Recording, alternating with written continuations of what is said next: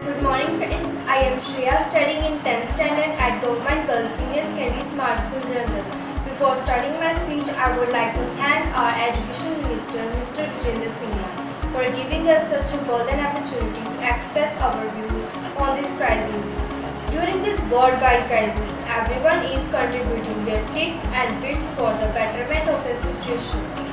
Hope can be powerful force, especially in difficult times. Today the world is facing the coronavirus crisis, a pandemic that has changed millions of people's lives. In times like these, hope can be a powerful source of resilience. Now who are locked at home? Others who are working to help and prevent the coronavirus also need the resilience and the hope that we shall overcome this.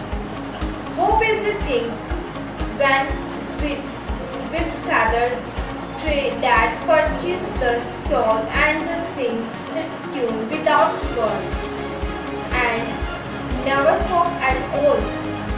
Hope is the renewable option if you run out of it. At the end of the day, you get to start over in the morning. Hope begins in the dark. The short form that if you just show up and try to do the right things, the dawn will come. You must pray and watch and work.